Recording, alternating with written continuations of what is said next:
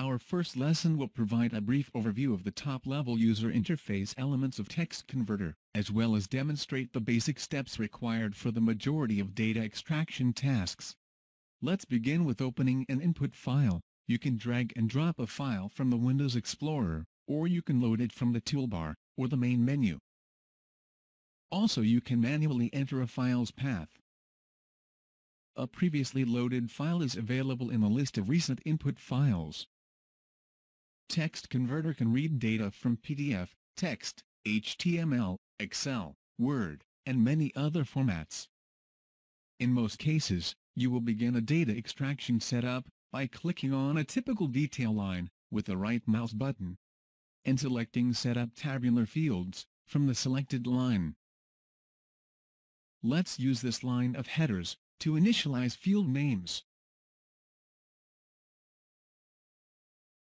TextConverter automatically creates input and output fields.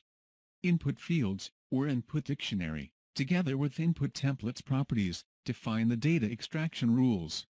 Input fields have options, which can be used to control individual extraction properties of each field.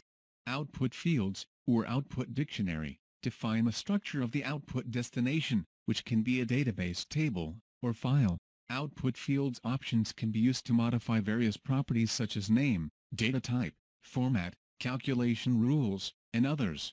The input preview shows the input data, and the output pane visualizes the preview of extracted results.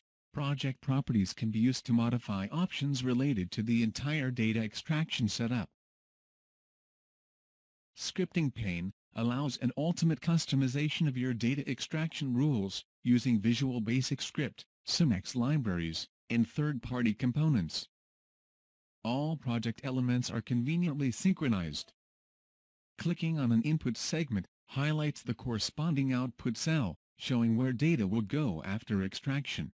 Conversely, clicking on an output preview cell selects the corresponding input segment, highlighting where the data is coming from. Clicking on an input segment highlights the corresponding input field, and vice versa. The same goes with the output fields.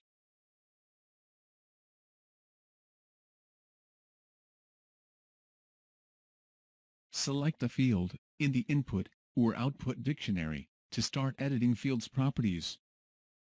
We'll go over fields, templates and project properties in great details during the next lesson.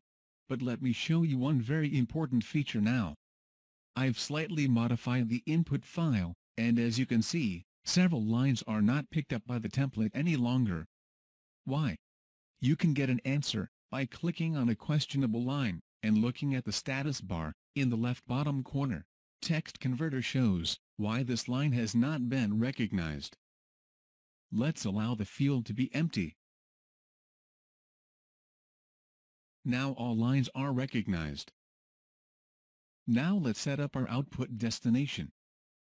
TextConverter can load extraction results into any database using OLEDB or ODBC connectivity. Also, they can be saved as Excel, Access, CSV, or text files.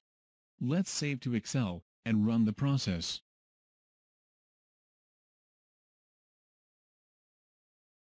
The results can be viewed using our built-in data browser, which allows filtering, sorting, and aggregation. Now we can save the project for future use.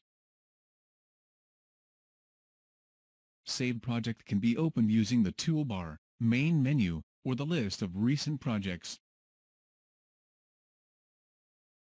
A project can be used with any number of input files, which have a similar data layout. TextConverter's analytical and reporting capabilities will allow you to create various tabular and graphical summaries. The intuitive user interface makes setting up summary reports easy and fast. The resulting summaries can be saved to Excel, PDF, HTML, or Word. The lesson is now finished. You can learn more about TextConverter features and data extraction techniques in the coming tutorials.